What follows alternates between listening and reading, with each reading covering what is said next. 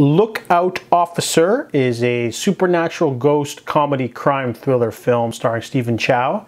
He plays a rookie cop who is basically helped by the ghost hidden in the gun of a slain police officer, supercop, who was killed by a drug lord. So with the help of his ghost mentor, this rookie police officer is going to have to solve the case but also try to win the girl. So I've been trying to watch all of the Stephen Chow films that are available on Netflix or Amazon Prime. So this was one of them. And honestly, this movie isn't that great. It's kind of boring. And not boring in the sense that, I mean, I laughed here and there, but it seemed very pedestrian, even for Stephen Chow. And basically, it's like a romance story, a couple of crime thriller elements. At the end, they do the whole supernatural, battle, throwing charms at each other, magical black magic versus good magic.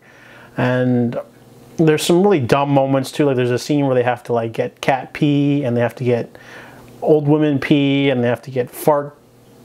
It's really dumb.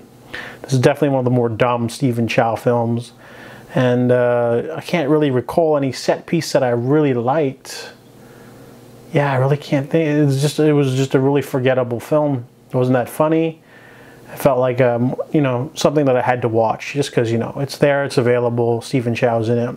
Definitely not one of the better Stephen Chow films, though. So I give Lookout Officer a 3 out of 10.